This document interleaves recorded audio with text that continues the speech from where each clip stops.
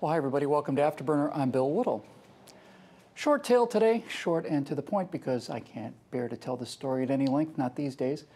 Last Friday, I was sitting in seat 34A on a Southwest Airlines jet on the ramp at LAX. All of a sudden, a wave of people, baggage handlers, gate agents, pilots, and support crew, a wave of them, a sea of them, appeared out of nowhere, looking into the sky behind my jet, and they were holding up cameras. They were beaming, and I knew what it was. I just didn't know if I could bear to watch it.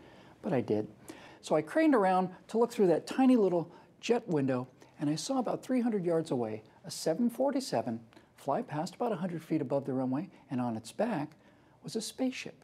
And behind it, twin F-18s in white and blue flew escort. Flew the length of the runway at about the height of any medium building, and then it banked and climbed out over the ocean, heading for Santa Monica, the Valley, and the foothills. Endeavour, the last and youngest of the space shuttles, flew home to LA on Friday. Home? Now, home isn't the right word. It's nothing like the right word. This vehicle was at home in the environment for which she was designed. That'd be outer space. Earth orbit was her home, or at the very least, the Kennedy Space Center was her home. Los Angeles is not her home. LA is her final resting place. Museum, mausoleum, more or less the same thing in this case, and not just for the vehicle. Retiring a vehicle before its operational lifespan is over is sad, but flying our future into a history museum is heartbreaking. You know what was the most heartbreaking? Watching people all across Los Angeles point and gasp and cheer and applaud. And why shouldn't they? It's spectacular. It's a spectacular thing to see. It's an airplane the size of a 737 that blows through the speed of sound, going straight up on its way to a top speed approaching 17,500 miles an hour. Sorry, see, there I go again. It doesn't blow through the sound barrier. It blew through the sound barrier. Its top speed isn't nearly 17,500 miles an hour. Its top speed used to be 17,500 miles an hour. Its actual top speed now is 0.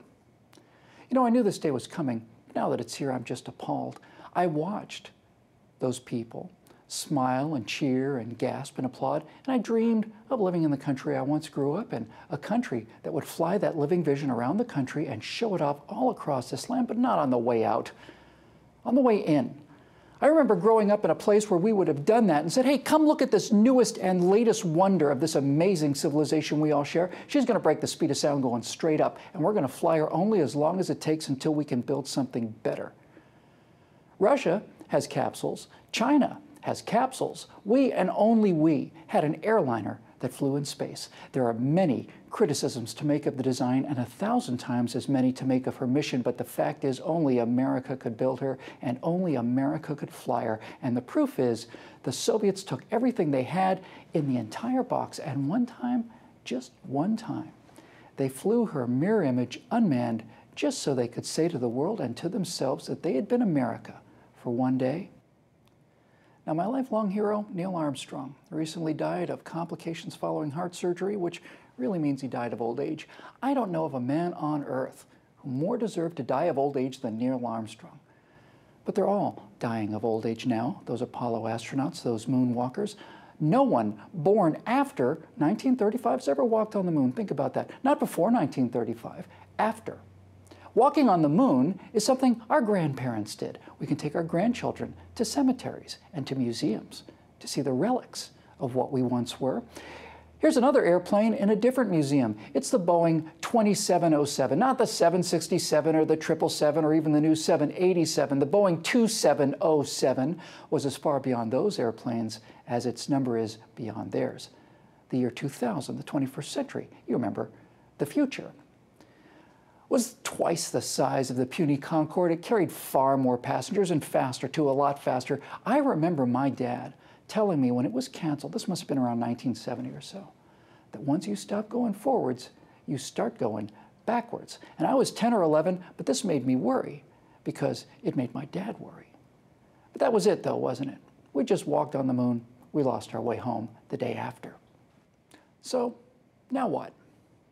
Well, now, a handful of individual men and women, led by heroes like Elon Musk and Burt Rutan and Jeff Bezos and Richard Branson and Jeff Grayson and a few others, are trying to keep that flame alive. Individual people can do that, you know, despite what you may hear from the President of the United States of America.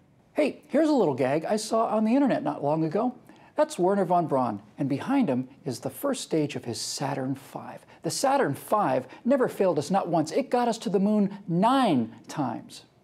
Now this is the Soviet N-1 moon rocket designed by Sergei Korolev. They launched it twice, blew up twice.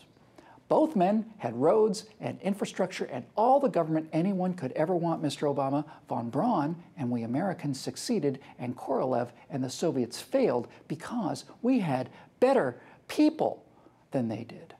Better individual people. And if individual people can do that, then I'm telling you this.